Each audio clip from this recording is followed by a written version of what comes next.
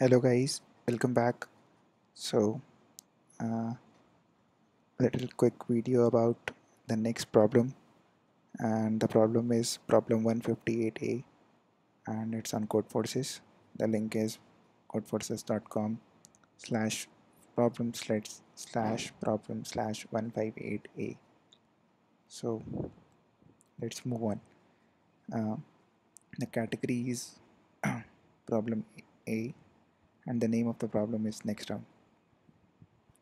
So now the same stuff as time limit per test and memory limit per test.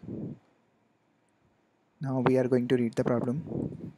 Uh, Contestant who earns a score equal to or greater than the kth place finisher's score will advance to the next round as long as the contestant earns a positive score. So we are talking about the contestant who is going to enter our next round based on his score equal to or greater than the kth place finisher's score. So that's the first line talking about. Next line, a total of n participants took part in the contest and you know their scores. Okay, so we are have the information about the scores of n participants and we have to calculate how many participants will advance to the next round. Okay, so it is basically a problem of an implementation and it's a very easy problem, but you have to make sure that your corner cases are equally covered because that's why most of your test cases fail on submission. So okay, so let's check what is the input. The first line of the input contains two integers n and k. Okay, so n is the number of participants and k is the kth place finisher, and the second line contains the score of the n participants. Okay, and the output is the number of participants to advance to the next round. So let's talk about the first input. The n value here is 8 and the k value is here is 5. Okay, so fifth place finisher 1 2 3 4 5, so 7. 7 is the value, so we have to check with the scores of all the participants who have the score greater than or equal to 7. So let's check our answer. 1 2 3 4 5 6, so that 6 is the answer. So it's a basic very implementation problem, but we have to play around corner cases. That says you read the problem statement. It says earns a positive score. So like score is positive quantity and we have to keep a check on it. And next let's see uh, what we are going to implement and where we get stuck on submission. Okay, let's dive in. So problem number 158A for today.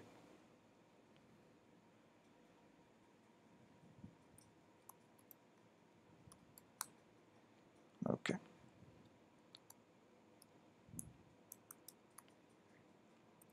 I'm also pushing the codes to the repository.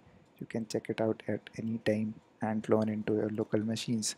I will be soon adding the readmes to that so that you can also contribute and send the PRs. Okay, so taking the input to scanner class.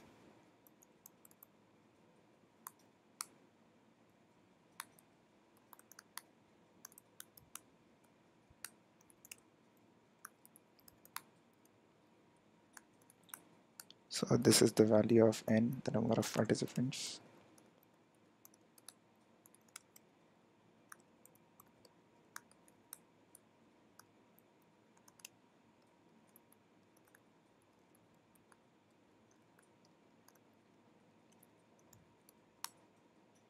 Okay, so now we have got n and k, and we have to take an array of length n to store the scores. Okay,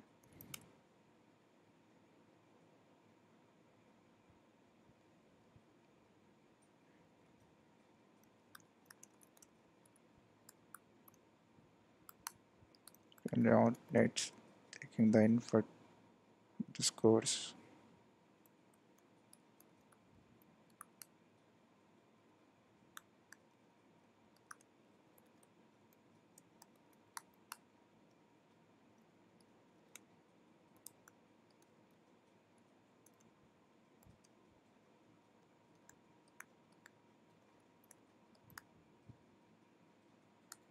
Now we have to determine the score of the kth player's score.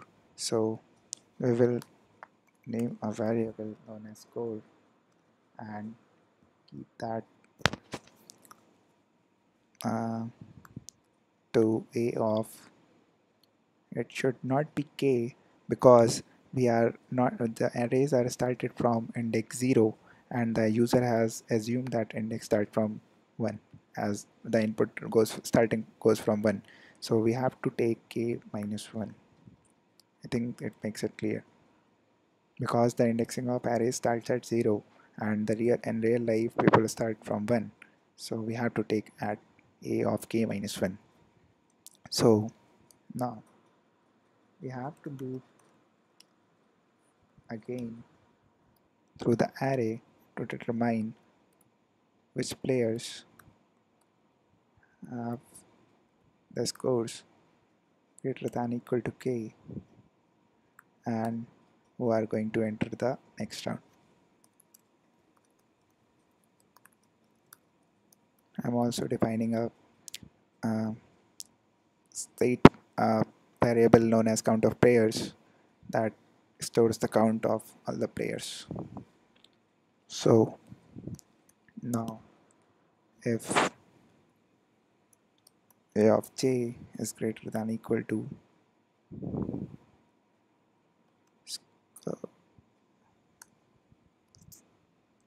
then count of players plus plus, okay,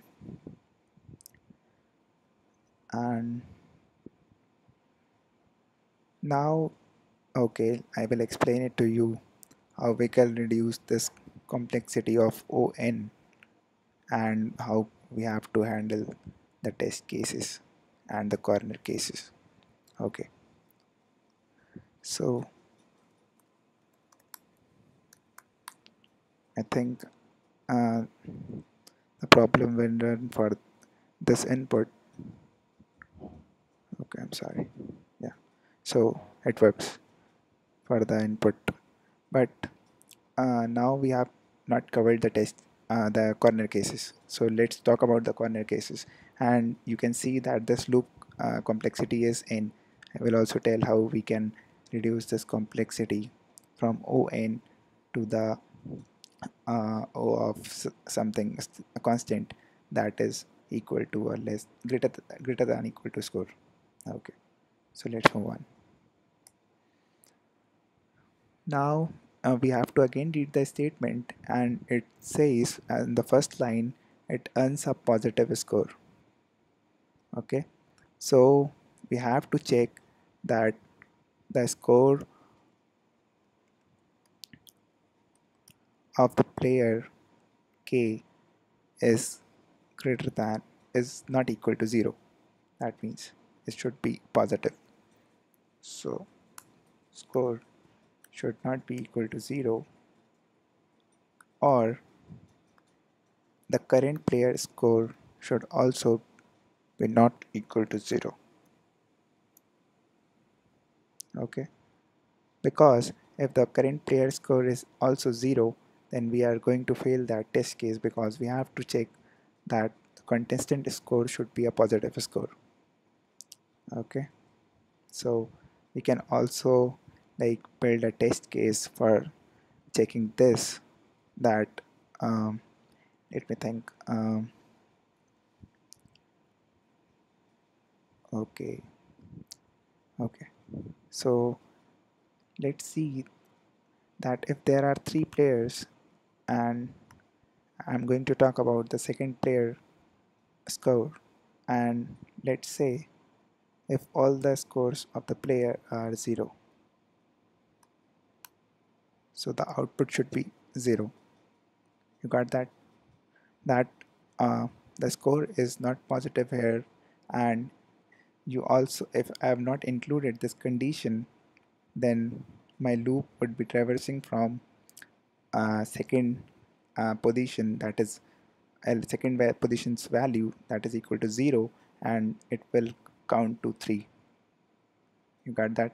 Like 0 is greater than equal to 0, yes, 1. 0 is greater than equal to 0, count of players is 2. 0 is greater than equal to 0, count of players is 3.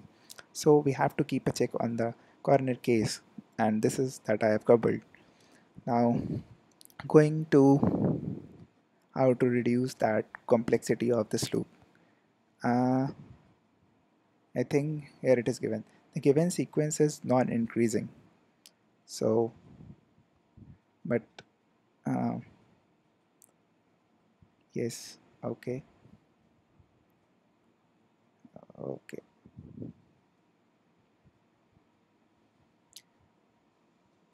okay. Let me try that. I'm just trying it live, so I'm not actually pretty much sure about it. But yes, the problem that's giving it right. AJ is less than a score break. Okay, so what I have done here is that I have, as it is stated, that the given sequence is non-increasing, and when I reach to a state where my particular player's score is less than the score that I'm going to talk about, then why to iterate from the elements there to the length of the array.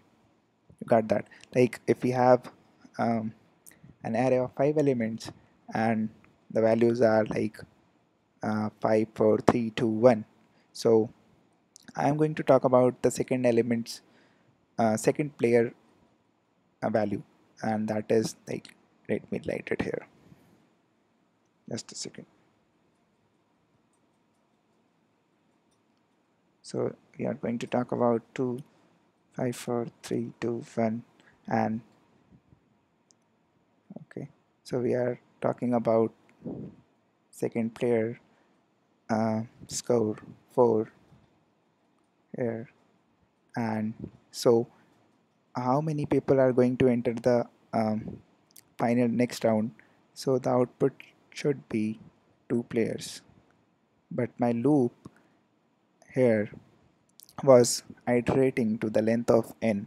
Suppose that if it goes to more than this length or somewhat an arbitrary length, that makes much complex program. So what I have done is that if that current score is less than the score that I'm talking about, then we should break from exit from the loop. So my loop will check till here and it will exit. So I think I have saved iterations of much time. Okay, so I think, let me check again that my code is compiling. Okay, or the next test case, let me again check it. Okay, see, here it has the input of test case 0. So that was I was talking about. I have not read the whole problem yet, but yes. Okay, so let's go to submission and just copy paste the whole code. And let's see it breaks or it passes. Our beats up running on test 39. Whether we are going to pass or fail. Um, oh, oh, yeah, accepted. So yes, I think problem 158 is clear to you, and we will be moving to the next problem for sure. And I will be moving on really very fast. I'm too much preoccupied by some of the shittiest works. So yes, uh, I will be finding more time for it, and well, ordering, and yes, I will be moving with more fire. Okay, so bye bye, take care guys, have fun, and yes, do comments on the following videos that I've uploaded, and if you find any problem or any such suggestions you would like to give, please, you are always allowed. Okay, bye bye, good night.